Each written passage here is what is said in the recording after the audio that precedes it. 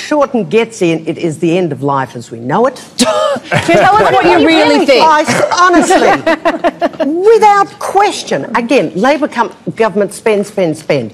Taking money retrospectively, as they will do, that franking credits, I had to Google that, but franking credits, this is the way self-funded retirees, not to leech off the government pension, they look after themselves. They've got that plan. He's going to rip it off them. He'll put in negative gearing, no more investment into houses, so your rent will go up. Anybody who believes they're going to be better off if Shorten and the Greens get in is under some whoopie-doo cloud. It will never, ever happen.